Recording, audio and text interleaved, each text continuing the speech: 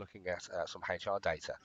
As you can see, we've got a HR dashboard here um, with some interesting metrics around here. Originally, it was visualized in SSRS, but we moved it to Power BI because it gives a richer, more visual experience and a bit more interactivity than standard SSRS.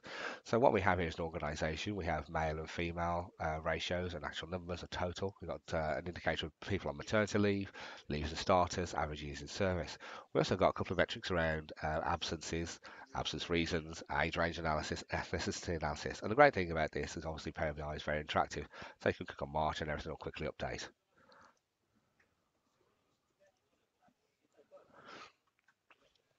So what actually we do have here is basically a JPEG with Power BI elements overlaid.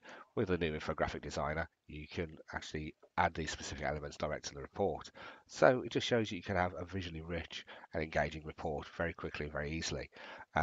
This took about an hour and a half for our guys to mock up.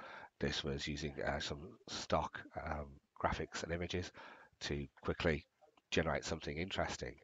As you say, this was originally a project for a local council who wanted to have a better visualization and better analysis of some of the absence reasons.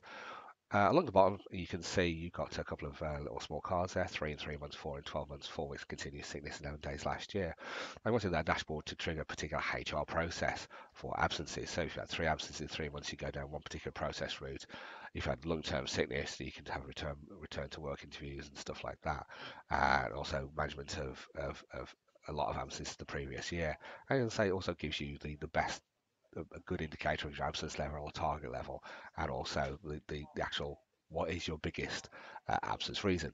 As you can see from the absence reason, it's musculoskeletal and back pain, and also electrosurgery injury, and that will change from the data throughout the month. So if you go to April, it was chest and respiratory, nausea and vomiting, migraine, headache, eye problems and blood disorders. So if you have a particular high incidence of, say, for example, back pain, musculoskeletal, you can rate HR process to training on lifting or uh, sitting or any other measures to reduce that sort of symptom.